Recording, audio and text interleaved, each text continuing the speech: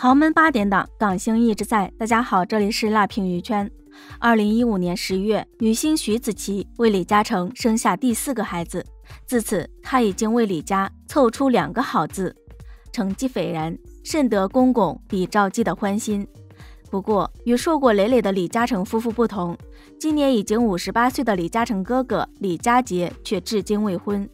在2010年时，他选择在国外借腹生子，生下3个男孩，当起了未婚爸爸。香港媒体当时用了定制3包男来形容此事。这3个孩子就连出生时刻都是经过缜密测算的及时。该事件被曝光后，虽然李家杰没有像那些明星一样被迫退出娱乐圈，但也令他饱受诟病。是什么原因让李家杰一直不婚，非要借助高科技手段来延续基因？这背后的原因可不是随缘那么简单。相比如今清心寡欲的李家杰，曾经他也爱得热烈。李家杰的初恋女友是他念书时的同学，两人都是对方的初恋。虽然女方并非来自大富大贵之家，但两人志趣相投，女方对他也很好。但当李家杰将我有女朋友了的消息告诉父亲李兆基时，父亲却没有发表意见。原来李兆基笃信风水，他悄悄地找来了女生的八字，请大师进行测算。李兆基对于孩子们的结婚对象还算比较通融，他并没有要求2个儿子去进行商业联姻，但有一样却是绝对要合格的，女方一定要旺夫。李兆基认为徐子淇就是旺夫体质，有大富大贵之相，所以他很满意这个儿媳，多次赞她旺夫，鼓励她多生几个孩子。不过很可惜的是，通过大师的测算，李兆基发现李家杰与初恋的八字不合，将来儿子很可能会被牢牢压制，更不利于家族事业。于是李兆基找到了女生的父母，给了他们一大笔钱，让他们送女儿出国念书，远离自己的儿子。就这样，李家杰被分手了。虽然分手是女友主动提出的，但仍旧令他很受伤。初恋原本应该是很美好的，但同自己许下一生承诺的初恋情人却因为钱而背叛了自己。原因2，择偶条件越来越严苛。初恋失败在李家杰的心中留下了无法磨灭的伤痛。此后每当爱情来敲门时，他就会想，对方是不是贪图我的钱？如果我没钱，他会不会爱我？他对待爱情越来越谨慎。李家杰的好友曾透露过李家杰的择偶要求，要有爱心和有缘分，最好肯帮我生 baby。看似简单的要求，其实并不简单。李家杰的朋友解释，他择偶要亮就算了，还要有学识，举止谈吐要能出入大场面，就算不是跟他一样笃信佛教，也要有慧根，又要有爱心。他的要求近乎完美，所以介绍女孩给他，拍几个月就分手。外界以为他清心寡欲，其实他只是练得小心。在这样的高标准严要求下，李家杰后来的女朋友们几乎都挺不过几个月。比如李美凤，1987年的港姐亚军李美凤是唯一被李家杰承认过的女友。人靓条顺的港姐也没能令李家杰动心，两人的恋情仅仅维持了3个月。李美凤出生于1963年，祖籍山东青岛，不过她是土生土长的香港人。李美凤还没有参加港姐选美时就认识了李家杰，年龄相同的两人通过朋友牵线走到了一起。其实两人还是比较般配的，李美凤的八字也还不错，但仅仅在3个月后，两人就因为性格不合而分开。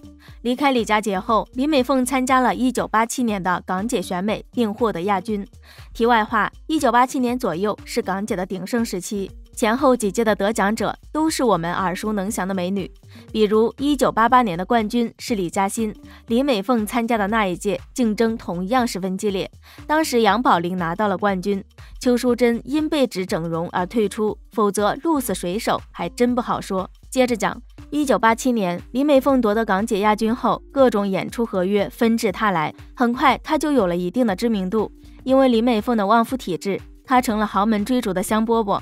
1990年，她与香港著名的填词人李敏聪结婚。1995年，两人离婚。1996年，刚离婚的李美凤嫁给了台湾国茶实业集团太子爷郑祥。1998年诞下龙凤胎。李美凤在嫁入豪门之后一直表现良好，她非常低调，专心在家相夫教子，是豪门儿媳妇的理想人选。但李家杰仍旧是错过了她。李家杰的内地助手眼看着自家老板空窗多年，在2007年时主动给他介绍了一个女朋友，于是在2004年遭遇严重车祸，全身骨折过的亚姐张佩金被介绍给了李家杰。张佩金又名张凯彤，1997年以马来西亚及亚太区小姐冠军之名到香港地区参选亚洲小姐，最终以第4名落选亚姐。张佩金参选亚姐时被称为是非精，曾与多名亚姐选手交恶，并与杨采妮的男友邱少志传出绯闻。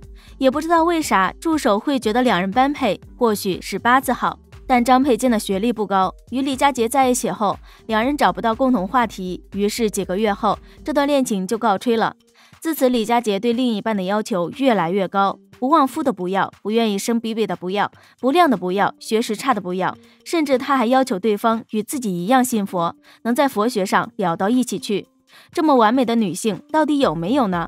还真让李家杰找到了。嫩模诸葛紫棋。2009年，李家杰被拍到与嫩模诸葛紫棋私会。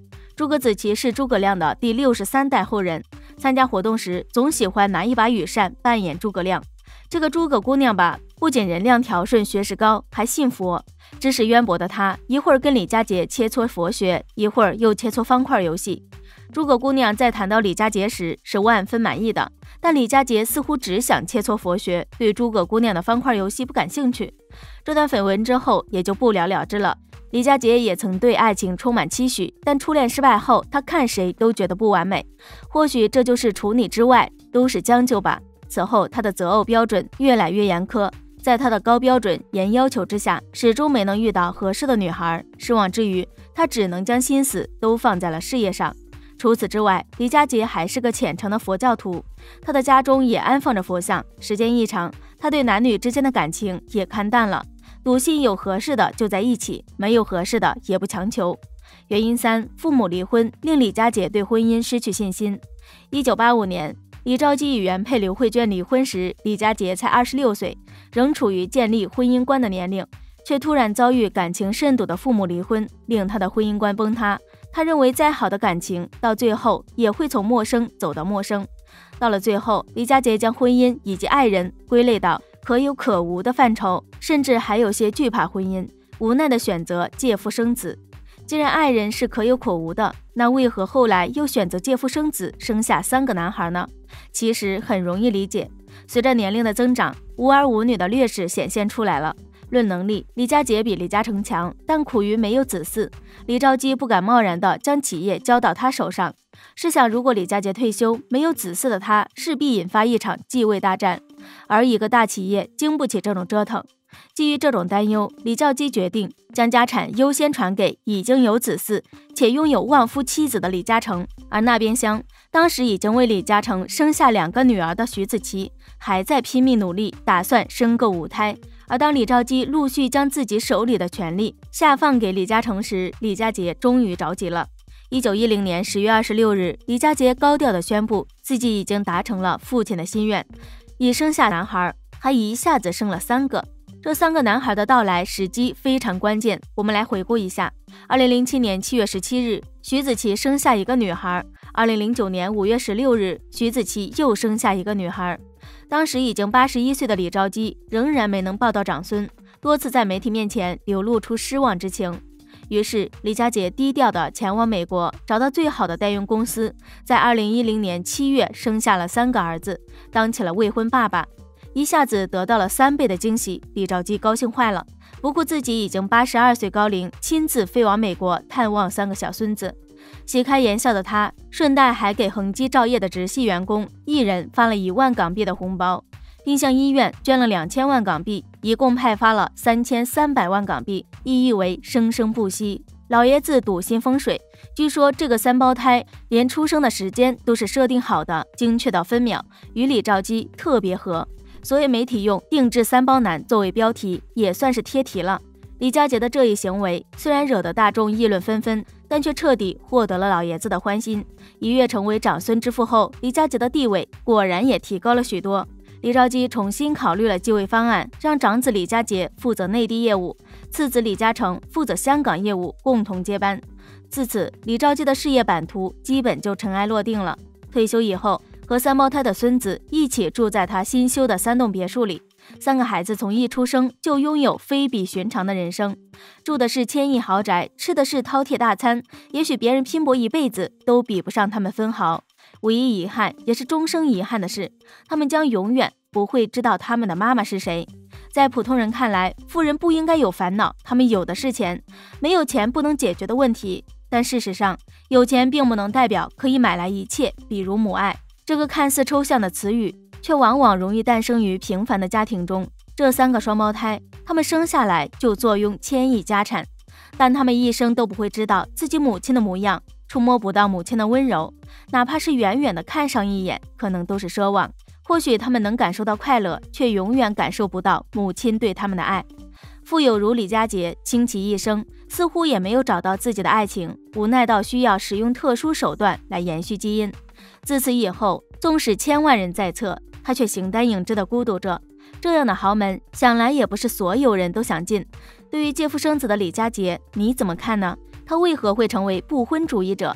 好了，今天的视频就到这里了，欢迎在评论区留言讨论，请多多订阅和关注，我会持续为您带来更多精彩内容。